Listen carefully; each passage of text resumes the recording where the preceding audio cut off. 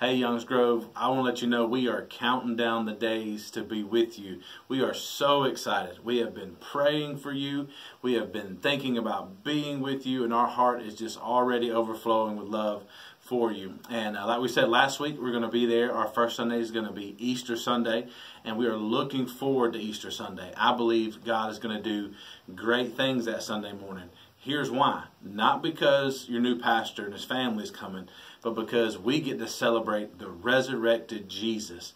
That's why I want you to get people there on Easter Sunday, because they're going to hear the good news, the gospel of Jesus, the resurrection that gives us the evidence and proof that Jesus is the Son of God. So here's what we got to do, Youngs Grove. We got to get to work, right? The people aren't going to come by themselves. The Lord wants us to pray. The Lord wants us to go out. The Lord wants us to bring people there Easter Sunday morning. So I challenged you last week. 3 people you can invite for Easter Sunday morning. I hope you've already been inviting them. I hope you've been praying for them. I hope you've been praying for their salvation.